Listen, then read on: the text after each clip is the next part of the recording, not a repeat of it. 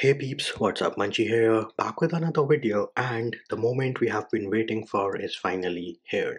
The free VPN service which Google promised at launch for the Pixel 7 and the Pixel 7 Pro is finally here now. Google is going to tell you it's rolling out with the December patch, but as you can see, here it is. I have the November patch running on my Google Pixel 7, and I do have this feature available on my device because this is a server side switch. Now, what are the things which you need? You will head over to the Google Play Store and you need to download this application called Google One. Once you've downloaded this application, you are going to open the Google One app. Now, in some cases, if the server side switch has not been toggled on for all users, it might tell you that the VPN is a paid service and you need the 2 TB Google One plan. You just have to be patient and wait for it to roll out to all the Pixel 7 and Pixel 7 Pro owners. The second scenario wherein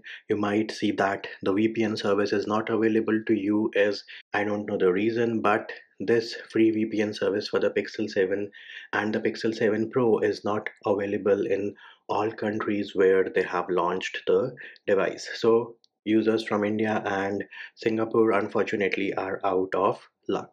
Now, how do you enable this? So here at the bottom, you will notice that you have benefits. Let us go into the benefits section, and as you can see, we have a pop-up which is telling me your Pixel comes with a VPN by Google One. We are going to say got it, and here it is. We have a toggle to enable the VPN, and it is telling us some information about it. Feel free to pause and read. We are going to select OK. Google One wants to send us notifications. We are going to allow that as well. And the assistant lady kicked in. So here it is, Google One connected, and you do have a notification in your status bar as well. Talking about the status bar, if I swipe down and I go into the edit option, scroll down all the way, here it is. I do have a quick setting tile, and I do recommend that you drag this and add it to your active quick setting tiles so that you can turn on and off your VPN with just a quick setting tile. So here it is, VPN on the Pixel 7 and the Pixel 7 Pro has been turned off, and now it is turned on, and you do get a toast notification at the bottom as well to snooze, disable the VPN and all the other things. Now, another important thing to note over here is that if you have any app which is not working correctly once you have enabled this free VPN service on your Pixel 7 and the Pixel 7 Pro, you can always go back to the VPN section in your Google One app, go into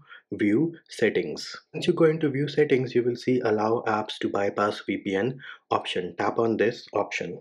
And now here it is. You can see that I have all the apps which are installed on my device, and let us say I want Chrome to bypass the VPN. I will tap on the plus sign, and Chrome, Gmail have been added to the bypass VPN list on my Pixel 7 and the Pixel 7 Pro. And of course, they appear on the top. If you want to remove them, you tap on the cross, and you also have the option to save your changes. And again, remember that the changes will kick in once you restart the VPN. And another few things which you need to know about the free VPN service from Google on the Pixel 7 and the Pixel 7 Pro is that it is not the best VPN service out there because it does have a few limitations. For starters, you cannot change the country from where your VPN server is being bounced. So you cannot access geo-blocked content by using this free VPN service from Google on the Pixel 7 and the Pixel 7 Pro. Next up, it does not block ads either.